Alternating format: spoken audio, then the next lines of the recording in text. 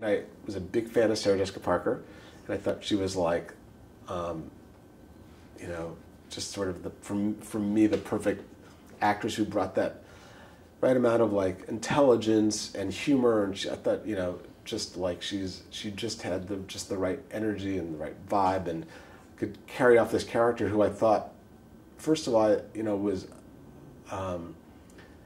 the idea that a woman would be, you know, kind of free and open about her sexuality and having a lot of sex and be that independent, and the audience would not think she was a bitch, because I think that was a real, you know, that there was that was a fine line, especially then, that, you know, an independent woman who was very owned her sexuality, you know, that people would say, oh my God, she's bitchy, or she's like too strong. And Sarah, you know, had just an incredible likability that she could do all that and you still loved her. Mm-hmm.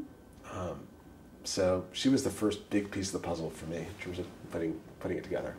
I didn't write with her in mind, but when I wrote it and thought about who could do this, she's the person that, like, you know, came to me, you know, popped into my head. And, you know, again, it's like there was no, like 90210, there was no sense at HBO like, wow, this is going to be a big hit show. Mm-hmm. You know, it was like I had to push hard to even get the pilot made. You know, it was like I brought Susan Seidelman in to direct it, who I wanted to bring a female director in and a feature director, and you know, I love, you know, some of the movies she'd done, like Desperately Seeking Susan, and she had a nice New York sensibility, so she came in to direct it, and I got Sarah involved, and I thought that was great for HBO also because she was a name, and that's it. Just, you know, we did a pilot, and you know, it went from there. They were always amazing collaborators and very supportive, but I think when you look back on these things, it always seems like, oh, it was just you know, it was so everything was preordained, but it completely wasn't. We didn't cast Kim initially as Samantha. There was another actress that was cast, and I showed the tape to my partner at the time, who's a director, who said, you can't cast that woman, you can't do it. You have to cast Kim Cattrall. And I said, well, Kim is, you know, she passed on the role, and he was friends with her, and he called her and basically said, you know, asked her, please have lunch with me.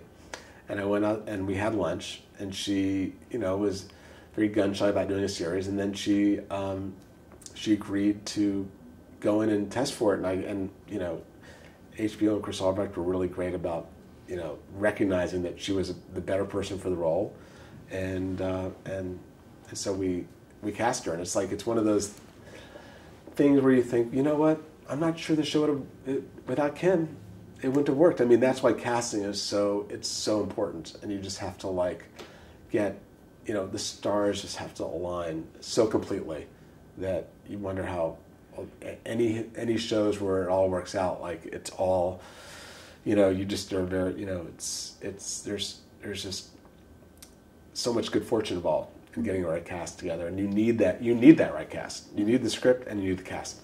Kristen, I cast on Melrose Place, so I knew Kristen, and I just felt like she had, knowing Kristen, I thought she had, like, the qualities of a Charlotte. I could see her doing it, I could picture her doing it, and so, yeah, so that was, like, for me, that was like an easy call. Cynthia I wasn't really familiar with, and she came in to read, and she was a very well-known, she had a big Broadway career, and the character was a redhead, and this is sort of maybe, you know, a example of my lack of imagination, but at the time Cynthia had blonde hair. She came in to read, and I just thought, but the character's a redhead. I just don't see her. She's a redhead. And then I'm like, oh yeah, you can color her hair. Yeah, so, I mean, Cynthia was, you know, I mean, I think she was kind of like this, just had so much Broadway cred and just actress cred coming into this, and so good in the show, in fact, that it took me a long time before I was even able to sort of realize that Cynthia Nixon was not Miranda. I mean, I just assumed Cynthia Nixon, that she was Miranda. That was her personality. That's who she was, and she's nothing like Miranda. But it really did take me about like an entire season to understand how Cynthia was completely not Miranda as a person and a human being. She just inhabited that role.